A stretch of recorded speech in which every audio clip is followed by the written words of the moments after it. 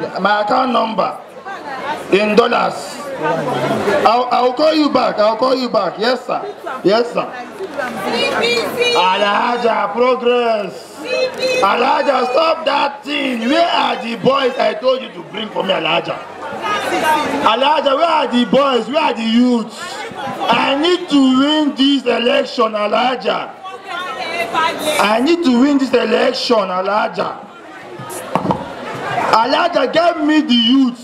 I have 1 billion boys already. Alhaja, don't tell me that. I'm not seeing anything on ground, Alhaja.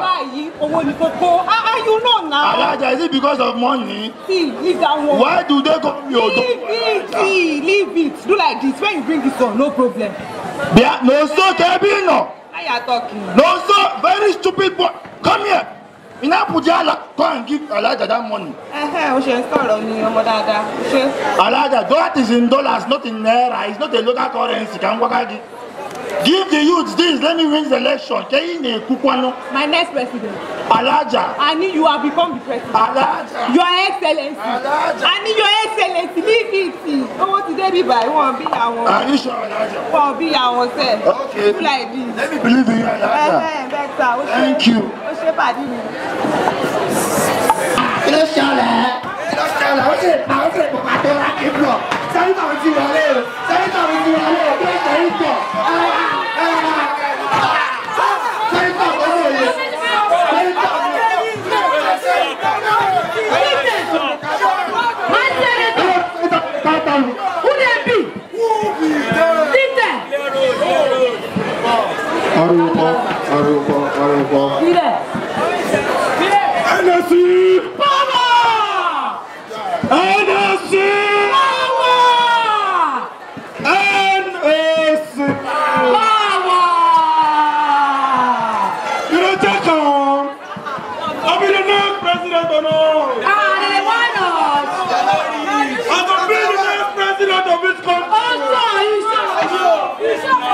Stop for you, Danny. You know,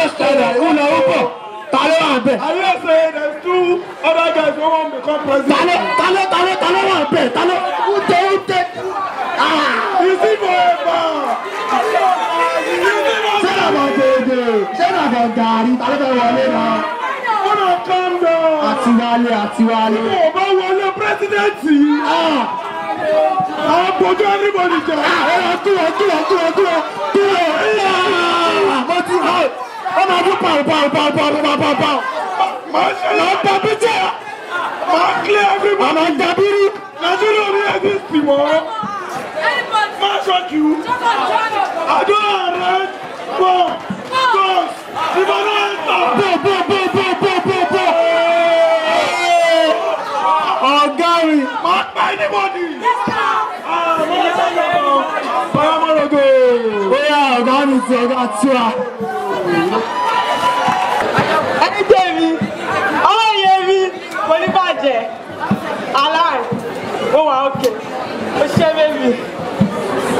She come for a speech now.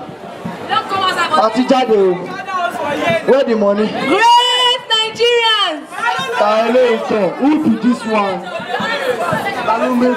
Talomeguwa. Great Nigerians! Please let's be calm. Now the one can say go collect with the touchlight phone. I do not have any money to give to you. Why do I have any material things to give to you? I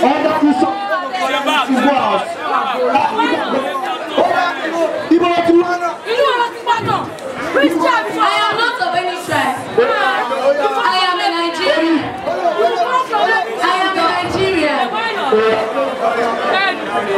Excuse me, ma'am. Let me put a question to you. What did you study in university? What are you doing now? Let's be calm. The people who mobilized you to do this will not mobilize their own children.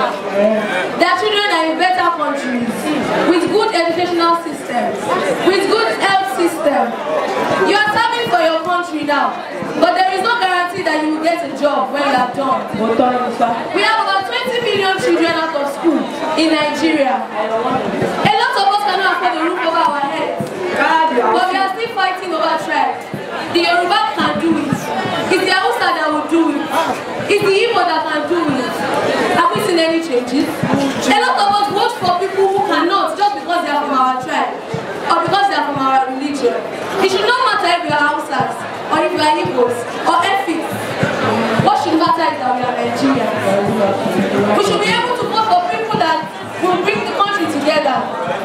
Because unity is the only foundation for the growth of the country. Thank you very much. Great Nigerians! Great!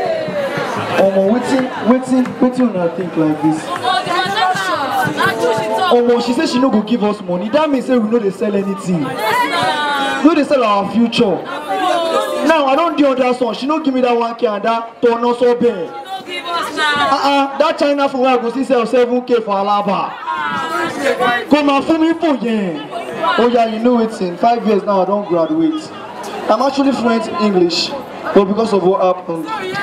On my English. I'm a good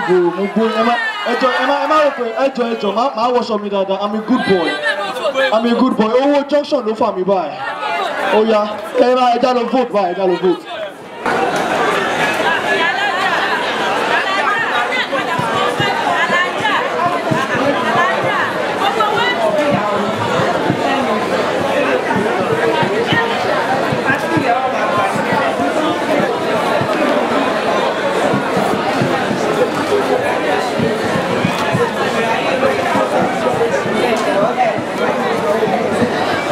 Open this, break this up for me. Sheila Kumofawa. Alaja. So you think you are too big and I won't catch you. All you can now put you are very stupid, Alaja. I told you I must win the election, Alaja. I didn't win the election. Alaja, I didn't win the election. You are using me to joke. It's like you don't know where they call me Ago. Imawa Jabolo Mago, Alaja. Alaja, I'm warning you. Alaja, I'm warning you.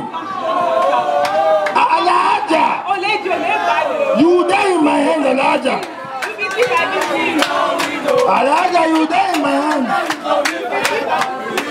Are you a winner? Winner, Pata, you don't win.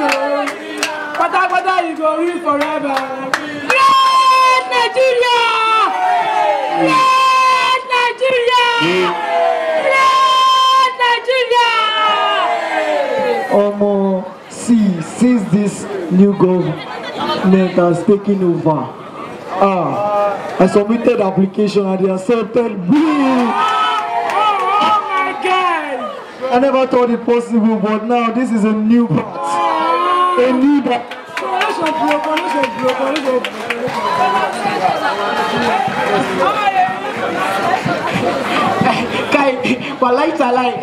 I never see this kind of thing for my life. I go police station, I drop application, they accept me. Congratulations, bro! Not good.